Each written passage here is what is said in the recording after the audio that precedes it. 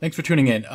In this video, I'm going to show you how to use anonsurf, which is basically almost like a front end to access the TOR servers, the onion routing project. It basically allows you to anonymize, for as much as possible, your connection to the internet.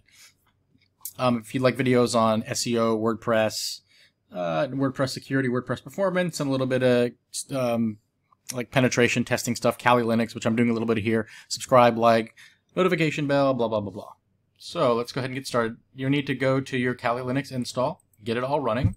Then you want to open the console window up here. And what I like to do, I like to make my font a little bigger because I'm older and I can't read text as easy as I used to. So you just do Control-Shift+++. And what you want to do is, if you're not logged in as root, I normally log in as root, but it's not a good practice, so I don't do it on these videos. You want to do sudo, which allows users with to temporarily run programs that have root that require root privilege, as long as if they're configured to do so. So we want to do sudo apt-get. So what we're doing here is first thing we want to do is make sure everything's up to date. So this is going to update some of the distribution files. This is Kali Linux. I'll show you the version here. Well, let me just show you. In order to get the version, you can do, I think it's LSB release dash, is it A? Right, so this is Kali Linux 20221. So just FYI. You can do tab and it'll autocomplete. Enter your password for your user. So this is the password for Ryan. And it's going to do its thing. So it's going to install all these files. It's quite a bit here. I haven't uploaded this Kali installation in quite some time.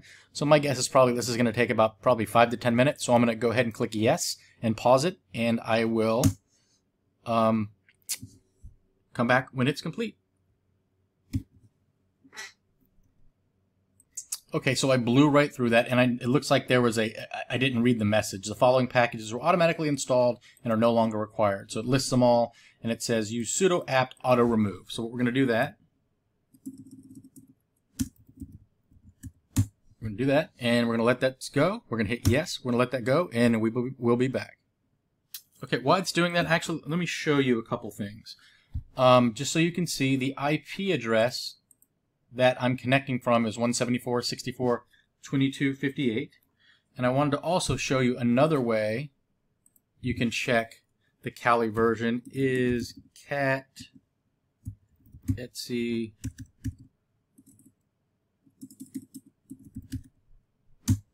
OS release. So you can see here, where is it? 2022.1. So that's just another way to check it. So let's see if it's still going. 53% done. It's been about 2 minutes, so we're going to pause it and we'll be right back. So that finished. Took probably about 4 minutes. Next thing we want to do is apt-get. We want to update the packages. Apt-get. So you want to do update to do a refresh. Whoops. Oh, okay, I made a typo. Working, so it's going to do it's going to refresh. This isn't going to download the packet. This is just going to update the catalog. So I'm going to pause it, and we'll be right back. So that finished. It took about a minute. So now we want to do apt-get upgrade. So this is actually going to download the new packages. It's going to check for what's new, and it's going to upgrade them all. So you can see here there's quite a bit. Like I said, I haven't upgraded this install in a long time because I really use this Kali Linux VM to test things out. It's not one that I actively use. So we're going to go ahead and click yes, and this is generally the one that's going to take the longest. So we're going to pause it, and we'll be back soon. Okay, so that finished up. That took about 10 minutes or so. So let's go ahead and do the next step. So the next thing you want to do is make a directory. Call it whatever you want. Just call it anonsurf. That kind of makes sense. Then go into the directory. Hopefully you know how to navigate with the command line. Then the next thing you need to clone it from Git. I'll put this command in the description below. Right click. You can also do Control-Shift-V, I think, but we're going to just paste it. Enter. So it's cloning it down.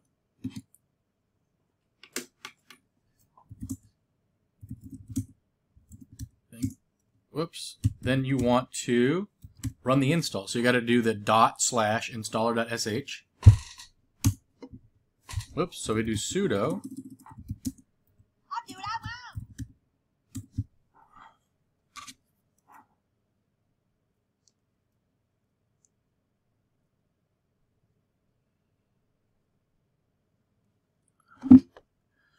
And that is, normally doesn't take that long. Interesting. I'm going to go ahead and pause it while this tries to connect. I've never actually seen it take that long. So we're going to go ahead and pause it, and we'll be right back. Okay, I actually had this is the next day. I had a problem with that VM, so I actually had to do it on another VM. But after that gets finished, now all you have to do is type anonsurf, and you do nothing, you can get the list of commands, right? So right now, if I look for my IP address, it's 174.64.22.58. To start, well, to see what the status is of anonsurf, you do a anonsurf status.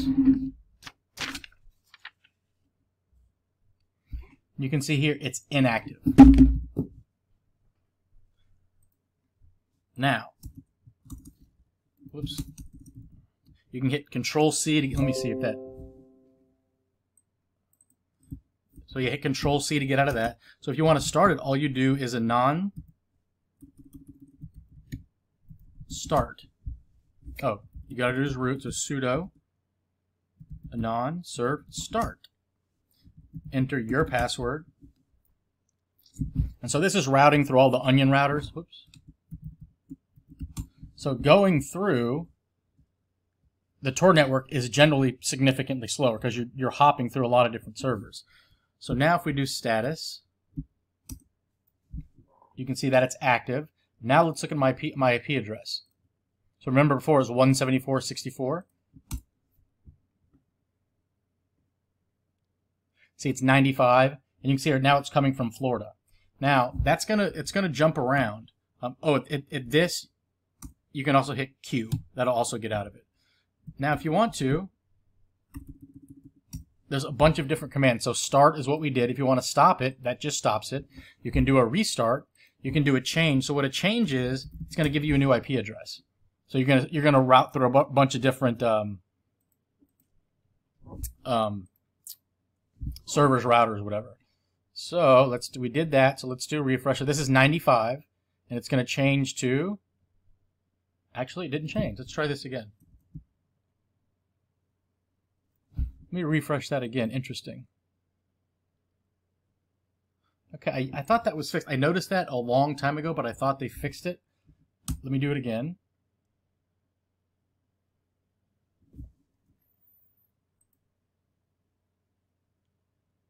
Okay, let's do this. Maybe it's cached. So I'm not going to edit this video because I want you guys to see, if you run into these problems, how to fix them.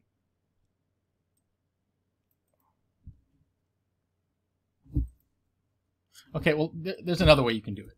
So you can do my IP, and this will show you your IP address.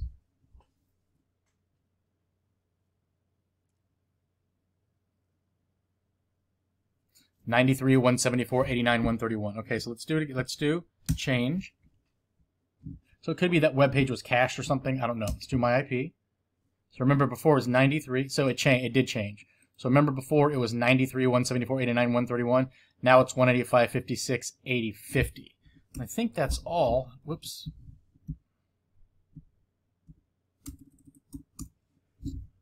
Status change. You don't need to do I2P stuff. So that's it. Yeah, if you like this video, you hit the like button, notification bell, subscription, all that stuff. Again, I do WordPress security. I do some Kali Linux. I'm starting to do more Kali Linux, SEO, website performance, specifically WordPress performance. So if there's anything you'd like, let me know. But I would appreciate a like, and if you want to do a subscription, that's cool too. Put on the notification bell, and that would be awesome. And if there's any videos you'd like me to do, let me know, and I will get them out. See ya.